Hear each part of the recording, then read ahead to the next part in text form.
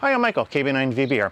This week we're on the road traveling and putting parks on the air, so I thought in my absence I would share with you a video that Dave White and I recorded earlier this spring. I'm sure you'll enjoy it.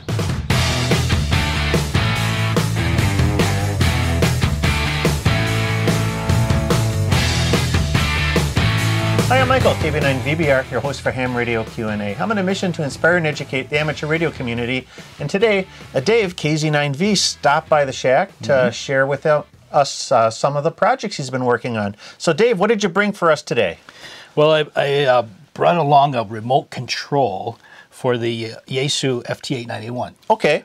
And it's the same radio that we used when we did our Minnesota QSO party. Yeah. And we actually implemented the macros, the message recordings that the 891 is capable of doing. The voice memory keyer that's built into this transceiver. Yeah, because for that day-long contest, your voice would be just shot. Yeah. So so you push a button and it plays whatever the message was. And then what we used in Minnesota was the CQ. So it was CQ, Minnesota QSO party from K0M. K0M. Yep. Yeah. Well, that's pretty sweet, but anybody that owns an FT-891 realizes that the menus are a little awkward. If you really want to exploit that keyer, you only got 3 programmable buttons on the front of your faceplate. Exactly. And it makes it difficult. Yeah. Well, you know, Yaesu's made a product to help you on that. Yeah, I know. It's the FH2 remote control. It's this little gizmo here. Yeah. I got one of these for my DX3000, Right. but I never used this in the field. It always feels a little bit on the flimsy side. Yeah, it doesn't weigh much.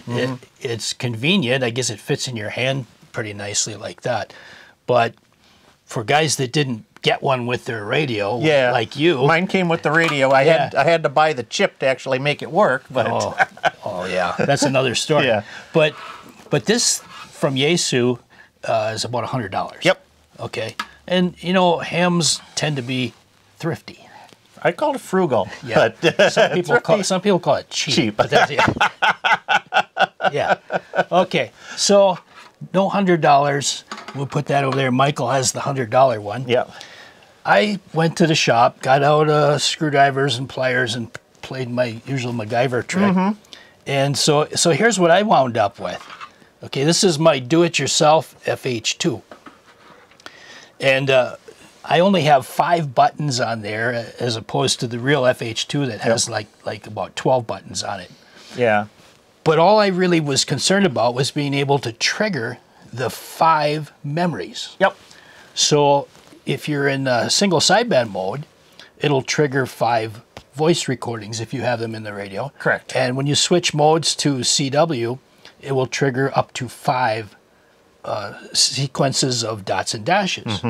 And it does it flawlessly, time over time after time after time after time. So it's really cool. Well, what I did was I went shopping on DigiKey and online, and for what is, I'm going to estimate about $12, maybe $13, I have what I think is a superior version of the FH2. It's definitely more colorful. Yeah. It kind of looks like M&M's. Yeah. I should probably call it my M&M remote. There you go. Yeah. But what I did was I got a little plastic box. It's about, I don't know, what do you think, Michael? Maybe 1.5 inches deep, about 4 inches wide, and probably about 1.5 inch tall.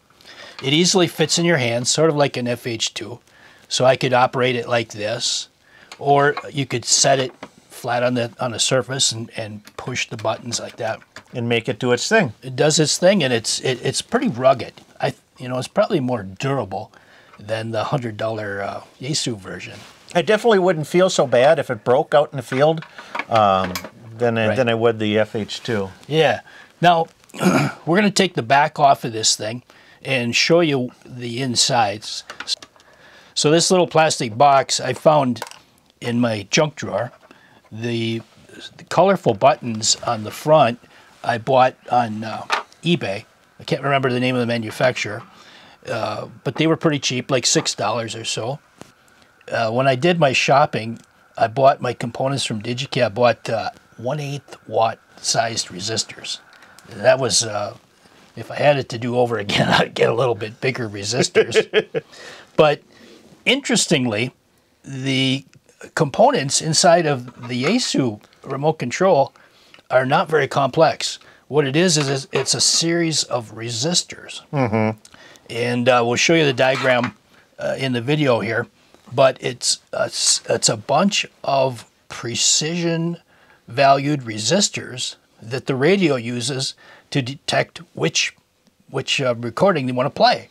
So basically, all the transceiver is doing is it's measuring the impedance on this remote plug. Right. And as the impedance changes when you push the button, that triggers the transceiver to play the particular message. Yeah, it's incredibly simple. I thought it was some kind of encoded digital message or some serial message, but no. So, for instance, the number 1, if I remember right, it's like 870 ohms or something like that. Okay, so whatever combination of resistors you piece together, you get 870 ohms, because it's open circuit until you push a button.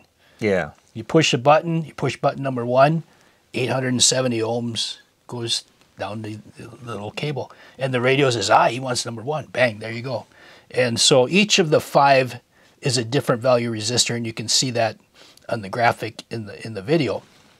But it's really simple. If you can solder resistors together, you can do this. And this is pretty much, you didn't even breadboard this. They're just, they're just sticking up there, and so right. it's If you go online, you'll see some do-it-yourself guys that have built similar boxes, and some of them actually make a printed circuit board. Sure.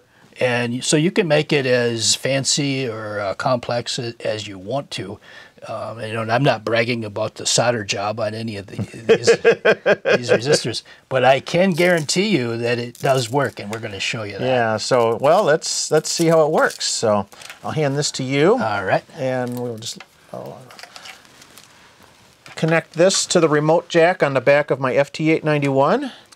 There, he's got it plugged in. I got it plugged in. Yeah, so what I want to show you before I start pushing buttons on the remote, I want to show you why the remote is so helpful. Okay, so with the 891, Michael has already set it up so that the C button on the main screen will trigger memory number 1. So that's for his convenience. And if you reach over and push that, it's cool. I'll push it here.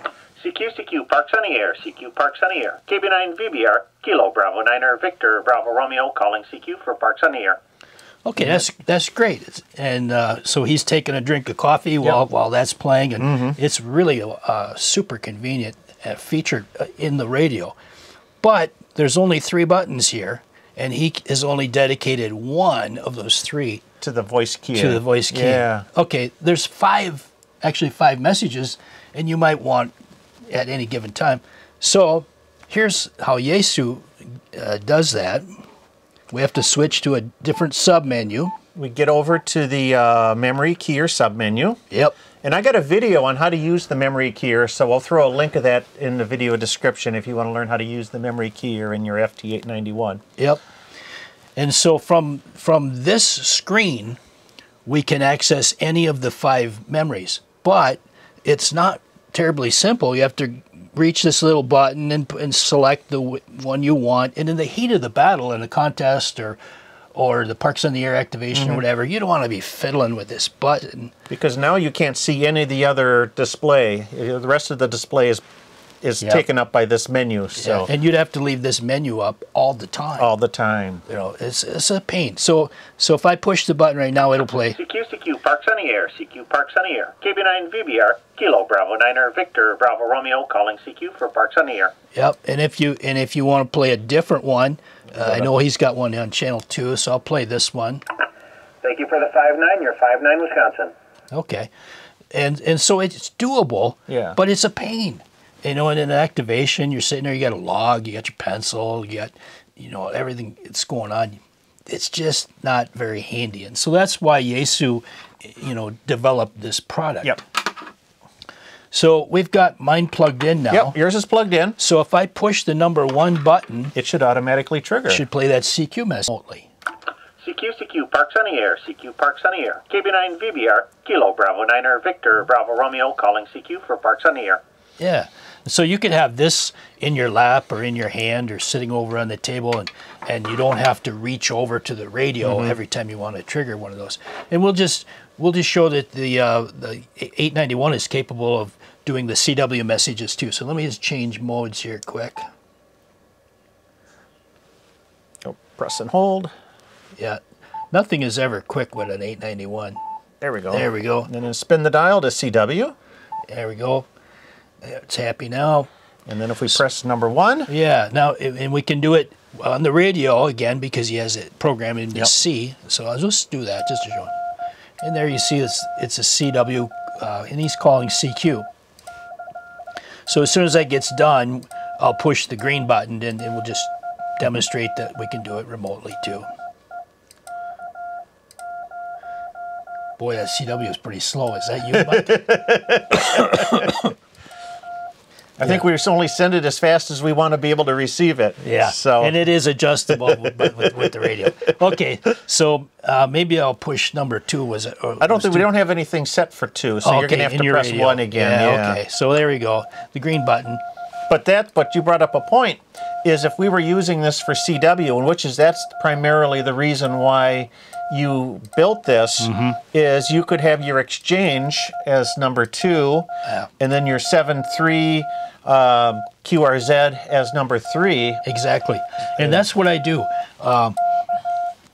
CW can be a little intense. Okay, it takes your mind, your hand. You got to really focus. You're trying to log, copy the calls. For guys that aren't really great CW operators, which I'm certainly not, but it makes it so much easier because I can copy his call sign. Yep. And I'm doing that. Okay, I got it. And then I can send his call sign back to him with the key, so he knows I got the right guy. And then I push one of these buttons, and it gives him his signal report, or it says thank you 73.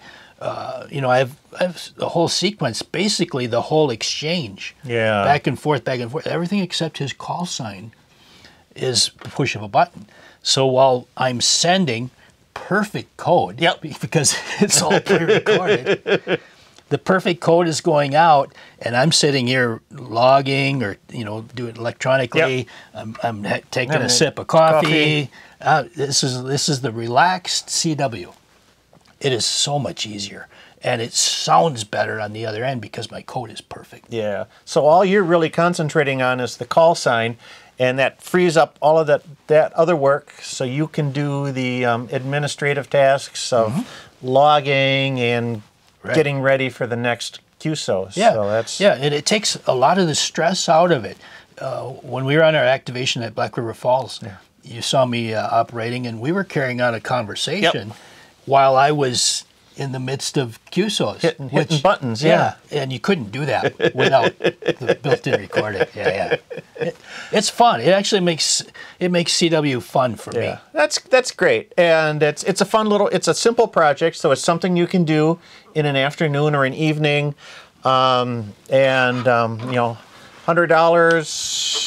$15. So it's and it's a good learning experience. So thanks. Now the one tip I would have, if you've never carved on a plastic box before, there's a drill bit called a step drill. Step bit. And I thought I saw one back here on Michael's shelf, but always use the step bit, because it prevents it from wandering, and it gets you the exact precise size hole that you want in the box without any chance of error or mistakes. It's a wonderful little tool. Yeah.